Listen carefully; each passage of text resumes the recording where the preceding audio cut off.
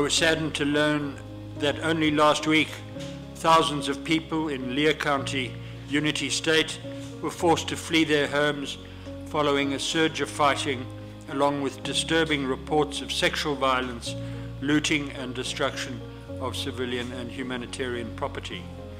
Civilians, including women and children, continue to bear the brunt of this senseless violence.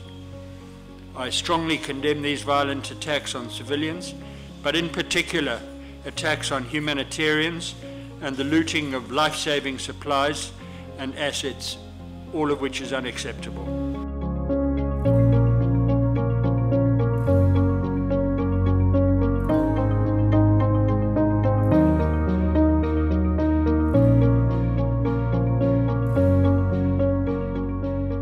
I would want to recognize the progress made and applaud the parties for overcoming the impasse in reaching the 3rd of April agreement on security arrangements regarding specifically the unified command and control structures.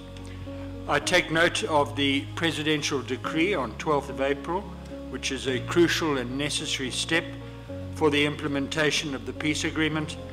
It's important to recognize that all parties cooperated and contributed to make this possible.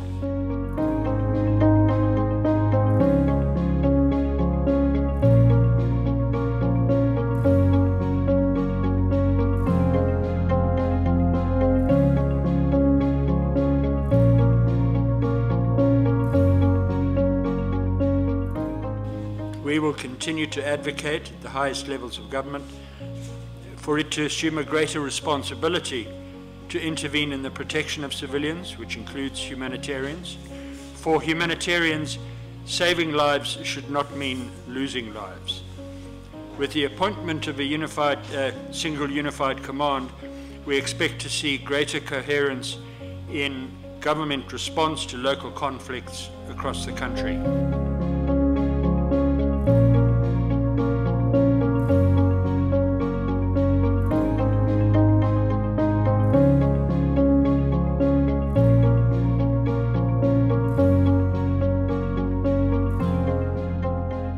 Upon the invitation of the government, the mission stands ready to support the South Sudanese in holding elections and building the necessary political institutions.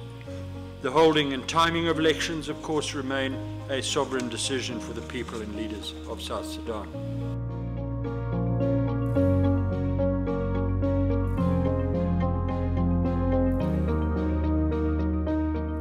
Now that the parties have reached agreement on the unified command structure, the way is now open for a surge on other critical tasks, which includes transitional justice, undertaking financial, legal and judicial reforms, and the constitution-making process, which is fundamental to building a new social contract to underpin national unity.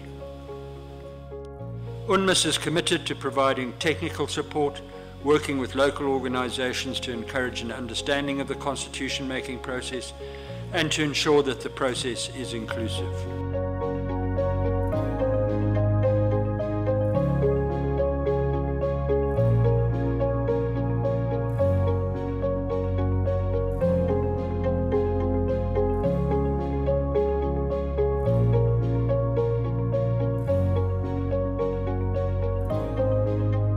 When I briefed the Security Council in March, I reflected on the long-standing delays in implementing the peace agreement.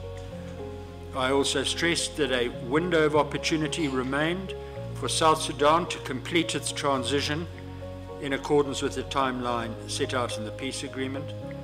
That remains my view today, although I can see that the window is closing. Recent progress gives hope that the government can accelerate implementation and make maximum use of the time left in the transitional period.